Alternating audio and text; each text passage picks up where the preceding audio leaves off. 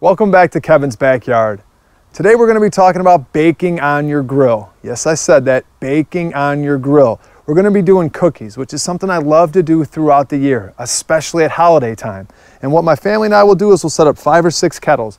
Each person will do their own individual cookies. They all go on at the same time and they all come off at the same time. There's no fighting to see who gets in first and who's going to be last. This is something simple and easy to do, and in this video I'm going to teach you exactly how to do that.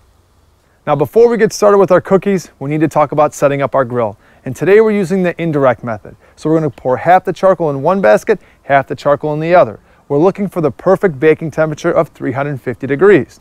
Once the charcoal is in the grill, we're going to take our cooking grate, get that inside, close the lid, and now move to the main attraction, our cookies. Let's talk about our cookie dough. And here we have 2 different types. We have our fresh and then we have our pre-made. Either one will be perfect on the grill. You just need to remember 2 things. Number 1, the temperature. If your oven calls for 350, that's what you need to set your grill up for. And number 2, if it calls for 6 to 8 minutes, it needs to be 6 to 8 minutes on your grill. There is no difference in the time. The heat source is the same. Indirect heat in your oven is going to be the same as on your grill. Now that we've gotten that taken care of, I'm going to roll out my fresh dough, cut my last 2 cookies, and then we're going to get that on the barbecue grill.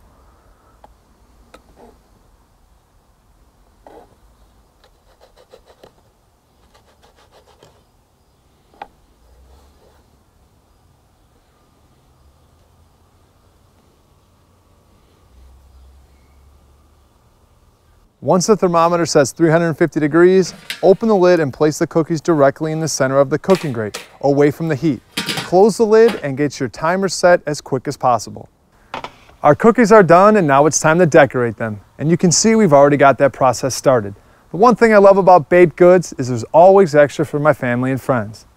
And I want to leave you with a couple tips before we get out of here. First, today we use a traditional 26 3/4 inch kettle.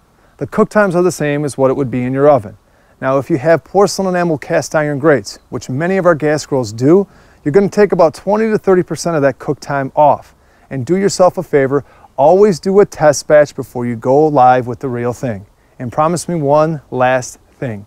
The next time that you're baking something on your grill, share it with me. And for all your extra grill knowledge and inspiration, find us here on Kevin's Backyard.